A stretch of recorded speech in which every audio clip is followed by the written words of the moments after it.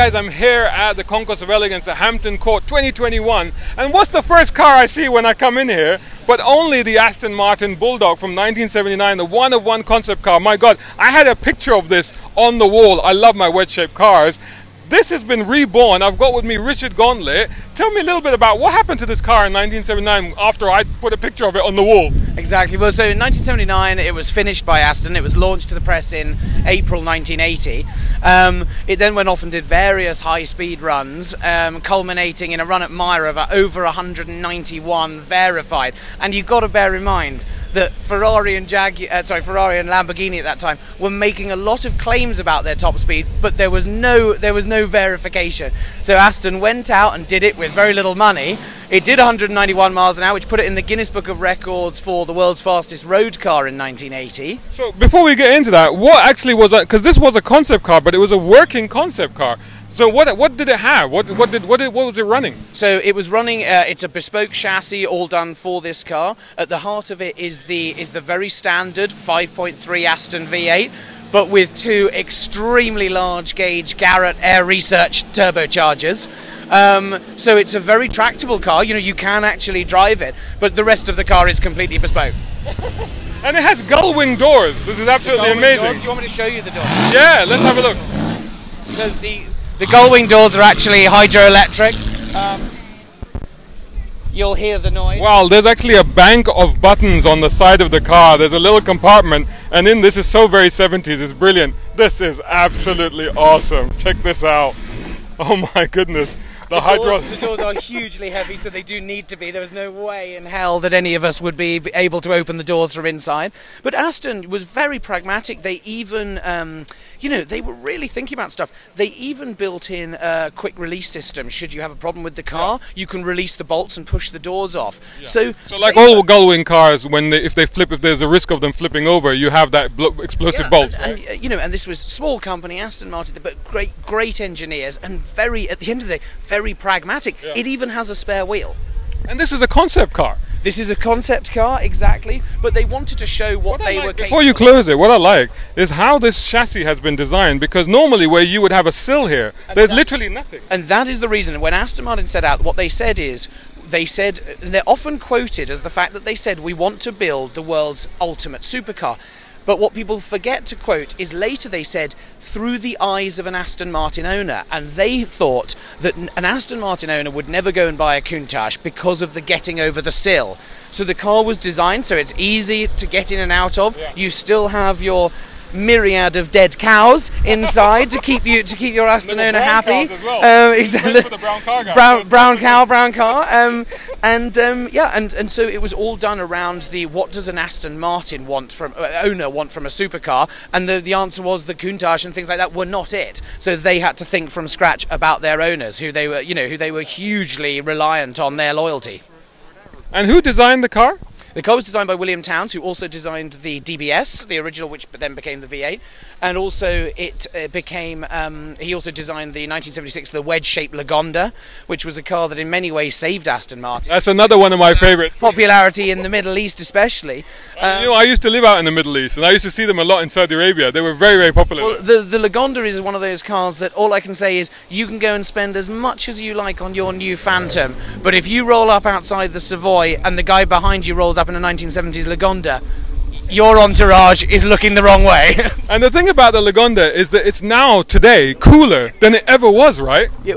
Well, I slightly disagree with that, because I've always thought it was cool. I think social media and all the rest of it, people are looking harder at things like this. And in the same way that this deserves its place in the spotlight, sometimes you have to show them before they go, oh shit, that is really cool, and that's what we're doing. So this is now, so most supercars, they appear on the stage, they may do a one-off stunt or whatever, and then they just disappear into the annals of automotive history. But this is live, it's here, it's in front of me, and it looks fantastic. What's the story? And so it's live, it is here.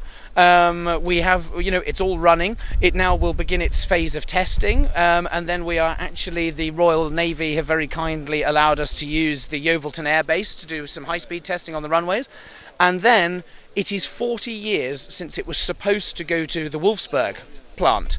to do its highest speed test to reach 200. They never had the chance to do that because my father took over Aston in early 81, decided it wasn't a good use of funds and they needed money, so he sold the car to a Saudi prince. So it never went to do... Hold on right there. So the original concept car was sold to a Saudi prince. Did it go to Saudi Arabia? It was sold to a Saudi prince. No, it went to, we believe, the actual purchaser's son, who was studying in Seattle, and then it did various high-speed tests on a disused highway in Arizona. And by the time he'd done that a few times, he'd twisted enough major engine components to mean that it wasn't going to run again for a very long time. And then the car reappeared in other collections, but no one ever set about actually trying to make it work properly. And that's why we went and got the original team behind it, as well as CMC, so that together we knew everything about why things were done the way they were done originally and how to incorporate some modern technology to make sure that the thing can't chew itself to pieces again. And so before the end of this calendar year, we will go and do 200 miles an hour in it. So it will fulfill its destiny, which was to do 200 miles an hour. It was meant to do 200. It did 191 at Myra. It was still accelerating, but there wasn't enough space. And so we're going to finish and close the book, and I think deservedly so. That's an amazing, it would be a great way to complete the story, but maybe the story won't end there. I mean, the Saudi prince bought this back in the day. What if another Saudi prince wants to buy it today, or one like it? I think he would have to pry it out of the hands of Philip Sarafim, because Philip has done this 2 years and he's a great custodian. Philip is the owner of the car. Philip is the owner of the car. He also owns Lancia Stratos Zero, and he's well known for using that on the road. It was designed to do a function, it performed that function, so he's bloody going to use it for that function.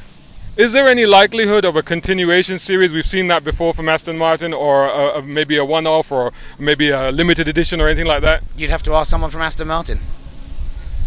Richard, thank you so much, A, for talking me through this car, but B, for just being involved in the team that's brought this amazing thing back to life. Pleasure. It's been a long time coming, and it's been a great privilege, and I'm looking forward to leading and driving it, you know. Awesome. Shut your doors. Let's see the doors closing. That's awesome.